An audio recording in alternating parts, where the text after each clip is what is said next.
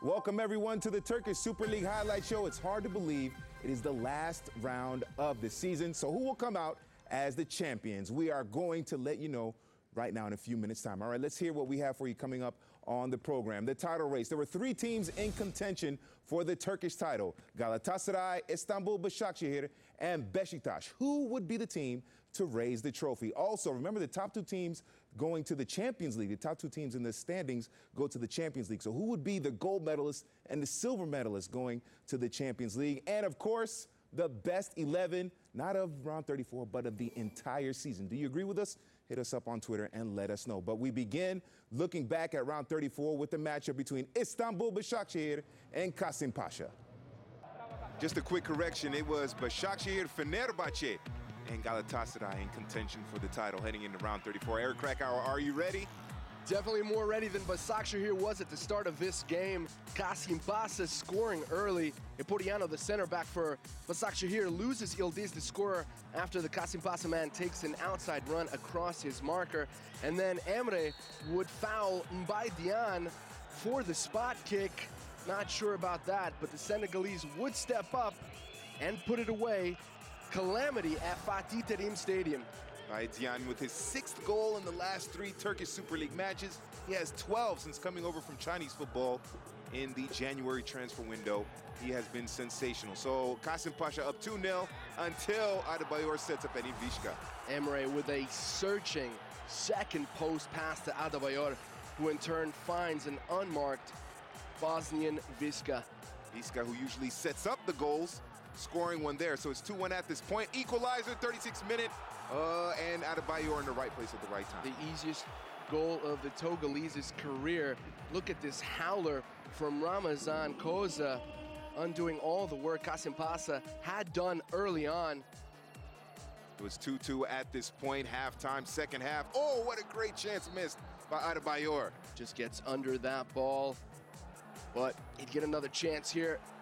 Brought down by the captain, Faisal Sarri. No doubt about this call, mistimes his tackle.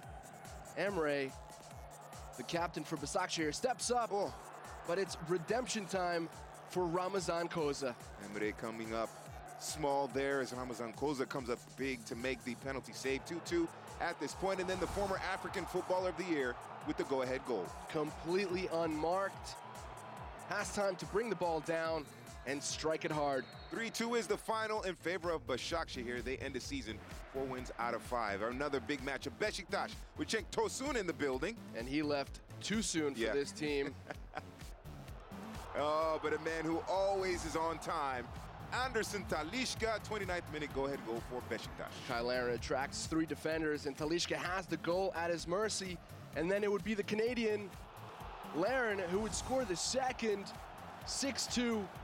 Almost impossible to mark, bigger than the goalkeeper. Oh, Kyle Larin, the former Orlando City man, with a goal, and Beşiktaş up 2-0, but Sivasspor, the beneficiary of some shoddy defending, and they're gonna pull one back thanks to Hakan Arslan. The chaos in the area there. Ball is crossed in and not properly dealt with by Babel, and then Hakan Arslan jumping onto that loose ball. Then there's a red card here for Delvin Ndinga. 2 yellows in consecutive minutes for dissent.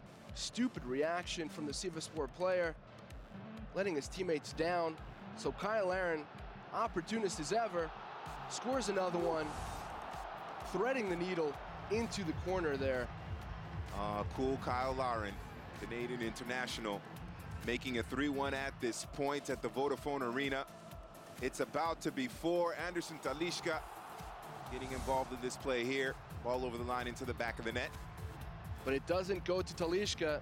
It's Larin who gets credited with his hat trick. Ball off his cheek. You don't see that happening very often. And then Talisca over here with a threaded ball to Babel, who copies Larin with that eye of the needle stuff into the corner. 5-1 for Beşiktaş. And Beşiktaş coming into this match, they had won 7 of the last 8, make it 8 of the last 9. It wouldn't be enough to give them the title, but still a strong finish for Beşiktaş. Coming up next, eternal rivals till the end, fight it out toward the last minute of the season as Fenerbahce hosted Konyaspor and Galatasaray were on the road at Göztepe. And then the rest of the round 34 action, including Osmanlispor trying to avoid the drop. Turkish Super League highlight show continues after the break here on beIN Sports.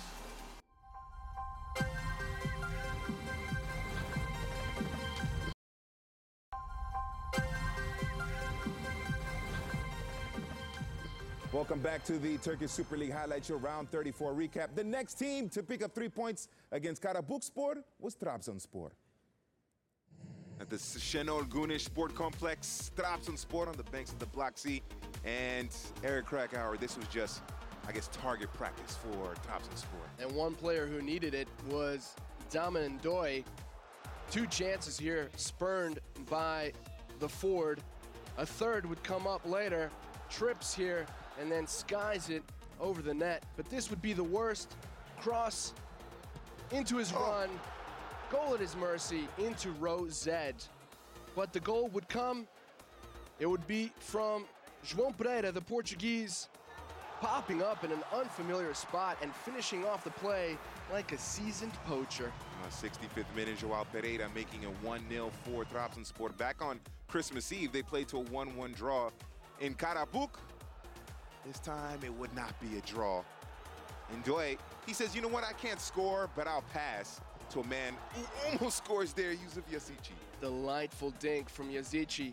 So unlucky, but he'd score here, thumping this ball in, frustrated that he didn't score that beauty just before. Ndoye is in an offside position, but he lets the ball roll, and Yazici, with that cultured left foot, no chance. Oh, what a great player Yazici is. He has certainly been a revelation this season for Trabzonspor. 3-0 at this point, João Pereira with a brace. He has passing options, but the Portuguese says, I don't need you. 2 goals. Well done, Trabzonspor to pick up the 3 points. They finish in the top 5. At the Bahçeşehir Okulari, it's Alanya versus Antalya, 2 southern teams going at it here, and a lot of goals in this one started in the 12th minute thanks to Milan Jevtovic. Jevtovic's shot deflected over Haydar Yilmaz, as you'll see here. Find that tackle. Lucky break there for Milan Jevtovic. It's 1-0 for the visitors of Antalyaspor, but Alanyaspor get an equalizer thanks to Douglas. Gorgeous curling cross from Emre Akbaba, just asking for that final touch. Douglas gets there. And then the goal here from Lucas Villafanes, usually a provider rather than a finisher, skips past his defender with his first touch. 2-1 at this point in favor of Alanyaspor. Make it 3-1.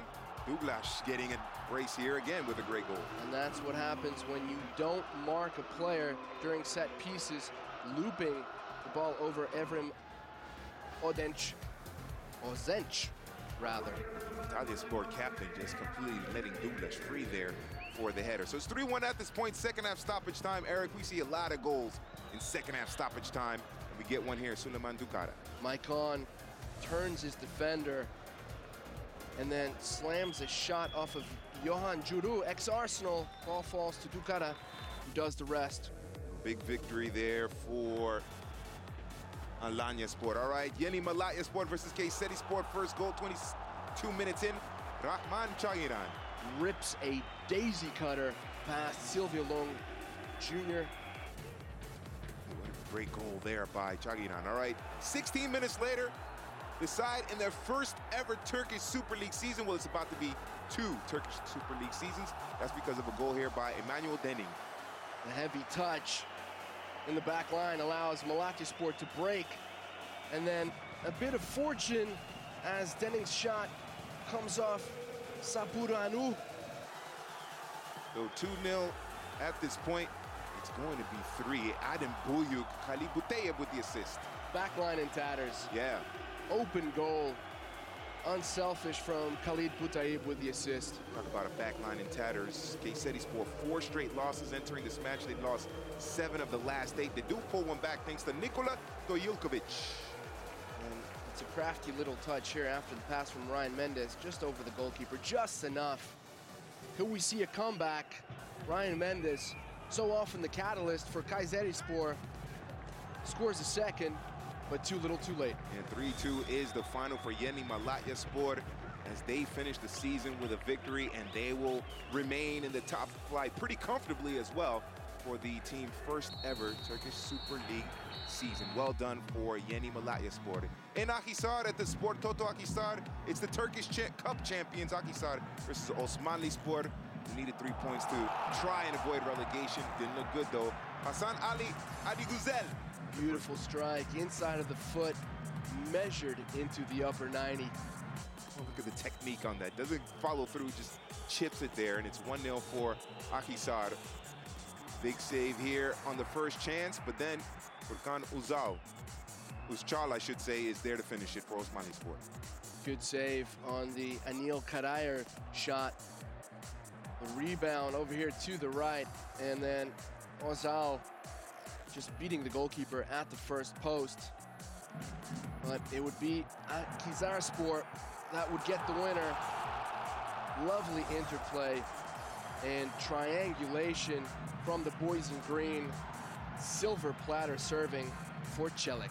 So the Turkish Cup champions going to Europa League next year, win it 2-1 over Osmanlispor. Osmanlispor going down. The other Ankara side going down is Gençler Birliği. They took on Bursaspor at home.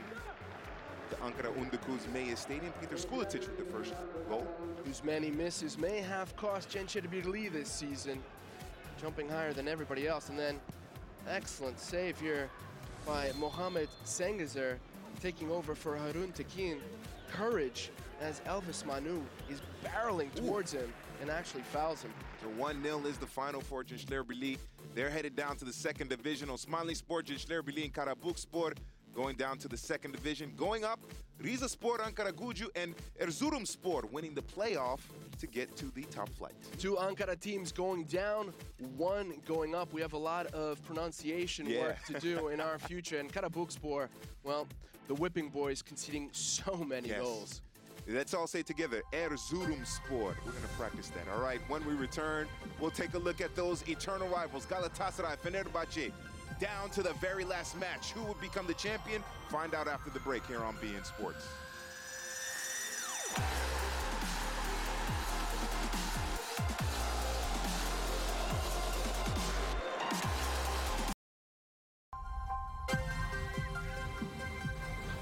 So Istanbul Başakşehir here picked up the victory. That means Fenerbahce needed to win. No other result could do for Fenerbahce. They needed a victory at home against Konyaspor.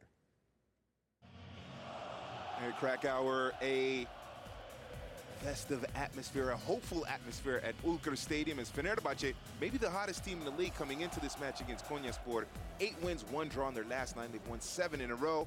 And it looked like it was going to be 8 in a row thanks to Fernandão. The Brazilian on a hot streak. How about this headed assist from Roberto Soldado?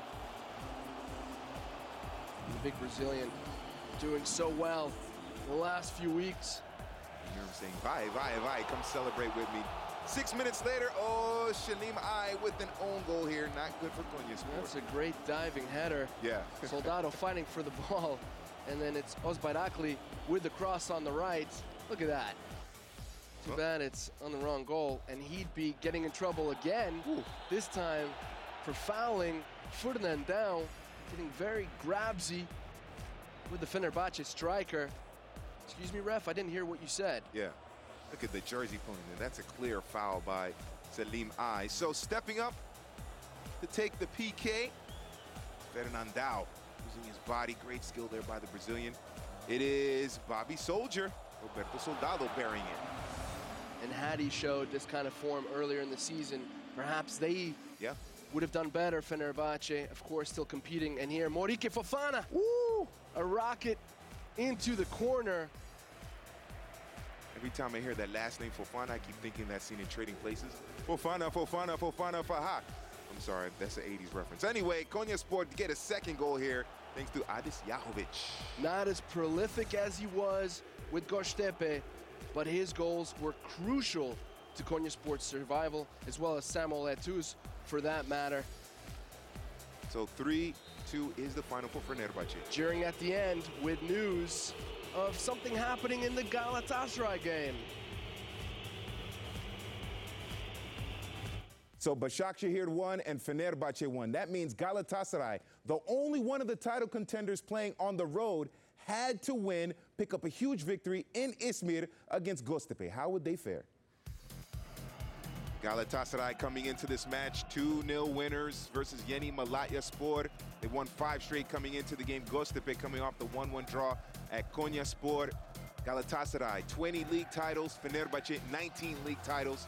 So Fenerbahce fans were hoping Göztepe could give them a little bit of a break, but a great chance here for the home side. Muslera make the save. Selçuk Şahin with the shot. Göztepe very good at home. They could be party poopers. Bafetemi Gomis here with the shot. Good save by Beto, arguably one of the top 3 goalkeepers in the Turkish Super League this season. That ball takes a little deflection. Excellent hands and chest from the Portuguese. So it's 0-0 after 42 minutes. Galatasaray fans, the fans of the Lions, were a little nervous until this one. Was this a penalty? What do you think, Eric? Milos Kosanovic, as you'll see in the replay, getting very close to the Frenchman Gomis. A little bit of a hand to the side, but it would have been a soft call. The right decision from Cüneyt Şakir, the famous Turkish referee. 65th minute, Yuto Nagatomo with the servants inside for the soon-to-be goal Krali. And this one is a penalty here. Kosanovic again got away with the one before. Clear foul this time. Who would take this penalty? It would be Bafetemi Gomis. Putting it away, taking the responsibility. Lots of courage from the big forward. Let's not forget that he missed 2 spot kicks consecutively. Yes.